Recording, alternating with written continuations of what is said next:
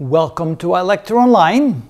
So how do we come up with the equation for this circle, knowing where the foci are and knowing that the length of the string used to draw the ellipse is equal to 10 units, whatever the units are. And so we know that D1 plus D2, the two ends of the string, so to speak, add up to a length of 10. We're going to use the distance formula to do that, and in order to use that effectively, let's draw a perpendicular line there. Whoop, that's supposed to be a line. Let's try that again. There we go, perpendicular line. Now we can see that D1 is going to be equal to the square root of the sum of the squares of the two sides of the triangle. All right, so the height of this triangle, of course, since that's the general point xy, the height of the triangle will be y, and then the length of this triangle will be x minus a minus 3. So this distance here will be x minus a minus 3. So now that we know what that is equal to, we can say that D1 is equal to the square root of the quantity x minus a minus 3, which is essentially x plus 3, quantity squared, plus this side squared, which is y squared. And we can do the same for D2. D2 will be equal to, well, the height here is y, but what is this distance? This distance can be written as x minus 3. Now, of course, since 3 is bigger than x in this picture, that would be a negative number, but we really don't care because when we square it, we get the correct value anyway. So this would be the square root of x minus 3 quantity squared plus y squared. So now we've established the D1 and D2 for any point along that ellipse. We know that the sum of those two equals 10. D1 plus D2 equals 10. So therefore, we can say that the square root of x plus 3 squared plus y squared plus the square root of x minus 3 squared plus y squared must equal 10. D1 plus D2 equals 10. And from that, we should be able to get the equation of that ellipse. Well, first we need to separate the radicals, so let's move this to the other side. So we end up with the square root of x plus 3 quantity squared plus y squared is equal to 10 minus the square root of x minus 3 squared plus y squared. Okay, now we can go ahead and square both sides. I need my other color, so I can show you what we're doing. So we're going to square the left side, and we're going to square the right side to get rid of those radicals. Of course, we're only going to be partially successful, so we'll probably have to do it twice. All right, here that's easy. When we square that, we simply get the quantity x plus 3 squared plus y squared. And on the right side, we take the first term squared, which is 100, plus twice the product of these two, but with the negative, we get minus 20 times the square root of x minus 3 squared plus y squared, and then plus the last term squared, so plus the last term squared, that will get rid of this negative sign, so we end up with x minus 3 squared plus y squared. All right, that looks like a pretty bad equation, but we can immediately simplify it a little bit. We have a y squared on the left side, and we have a y squared on the right side, so that can cancel out.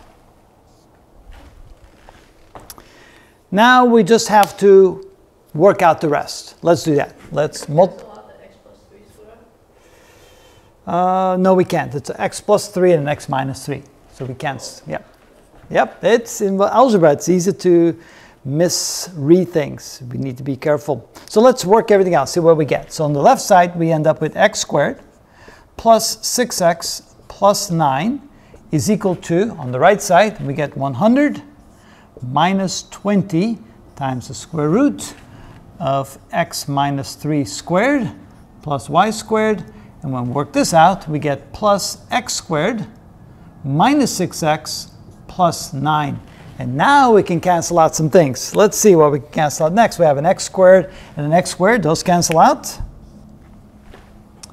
And we have a plus 9 and a plus 9. Those cancel out. Okay, so now what we can do is we can move things over to one side and leave the radical on the other side. So I can maybe put one more line in there. So 6x, move this across the other side, that becomes a plus 6x or 12x minus 100 equals a minus 20 times the square root of x minus 3 squared plus y squared. Okay. And now, if we take a look, we can divide this by 4, this by 4, and this by 4, so we can actually simplify it a little bit more. Makes it easier to work with. So let's come up here. Let's divide everything by 4. So that's what we're doing. Divide by 4, divide by 4, divide by 4.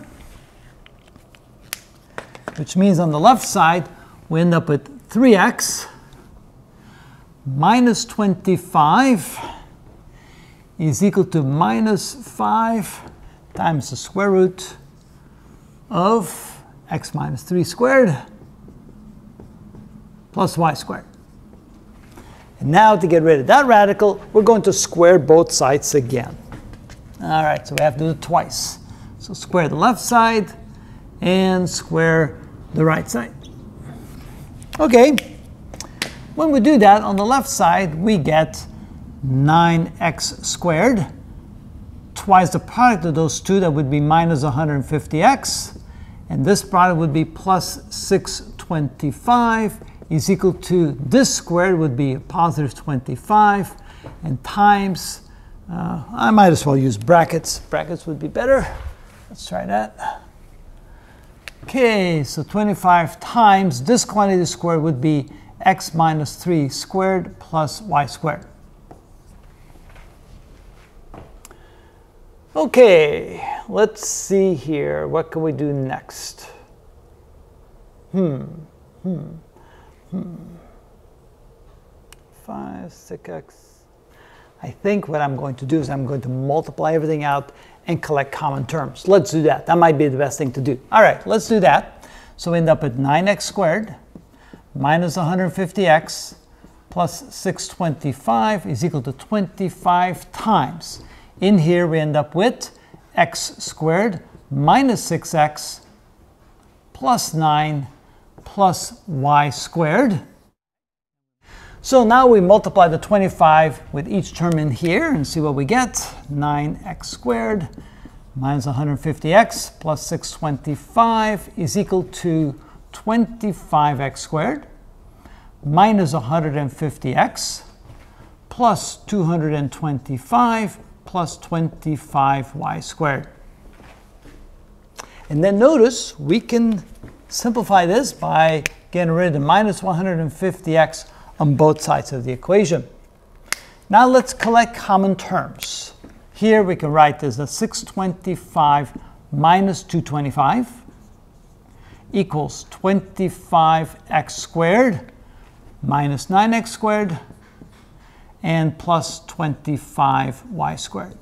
Simplifying that, we get 400 is equal to 16x squared plus 25y squared. And of course, to get the common form or the general form of the equation, we want to turn this around. We write this as 16x squared plus 25y squared is equal to 400. Now, the way to do that is to take a look at these two coefficients. We're going to divide everything by the product of these two coefficients. So divide this by 16 times 25, divide this by 16 times 25, and divide this by 16 times 25.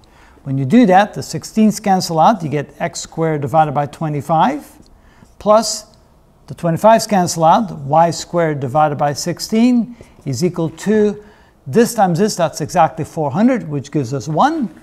And then we rewrite this as x squared over 5 squared plus y squared over 4 squared is equal to 1.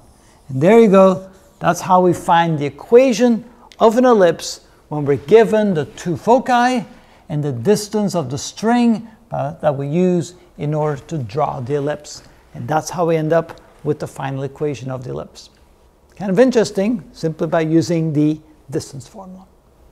That's not finding, you said deriving. You make it sound like you're deriving a general equation. Well, if we replace the plus 3 and negative 3 by some other number, some general number, then it would be the general equation. Using numbers makes it a little bit easier to work with. I know. False advertising. Cheating? Is that a physicist doing the mathematics? Never try to be mathematician. But it makes it easier to see. Not general.